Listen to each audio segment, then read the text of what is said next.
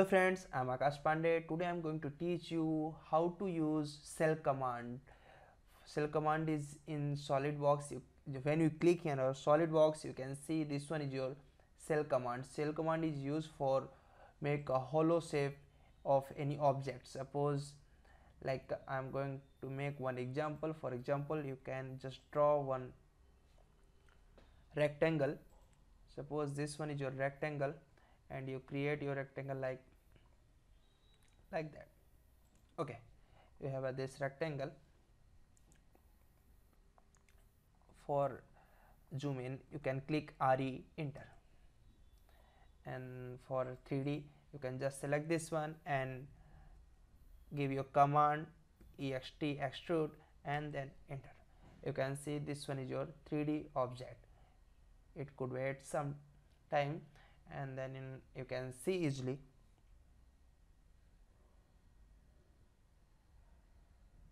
Yeah, this one is your 3D object. When you click here you can see this one is your solid 3D. If you click here and click on realistic, you can see your object is solid. When you click shift plus pen, you can see you can rotate. This one is solid from every sides, right? But if you want to make this shape hollow from this side, for that you can use cell command. How can you use? I'm going to teach you. Just click on solid and then click on cell. When you click on cell, then click on object.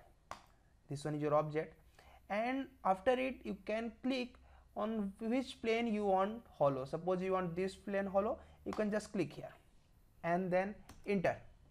You can see enter the cell offset. A cell offset means how much thickness you want from here to here. For that you can give 5.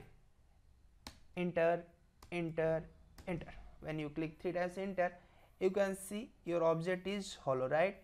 And this distance is 5 mm, 5 mm, 5 mm and 5 mm. Got it? I think you understand how to use cell command. This one is the use of cell command.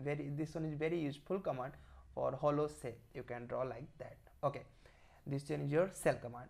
I'm going to teach you how to use Fillet Edge in AutoCAD 3D. For that I'm going to make one box. You can click box from here and draw a simple objects like that. Okay, after it you can just click on Fillet Edge. When you click on Fillet Edge, then click right on mouse and you can see the option is your radius. When you click your radius, you can enter your radius. Suppose you want 4 radius, you can just click 4, and just when you click here you can see it's make a fillet shape. When you click here also, and if you want you can click here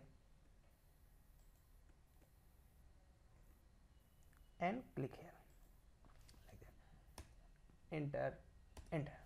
When you click 2 times, you can see your fillet command is draw here your fillet edge. This one is the use of fillet. If you want here fillet, if you want here fillet, you can do. Suppose you click here for fillet and right click radius. You want 2 radius, you can just click to this side and enter, enter.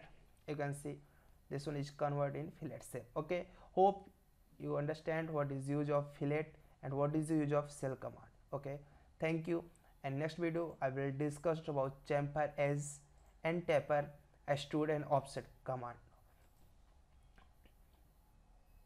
Thank you so much for watching this video, and please like and subscribe my channel. Give me a support. I will definitely cover your all topic of AutoCAD, Revit, 3ds Max and STAAD Pro.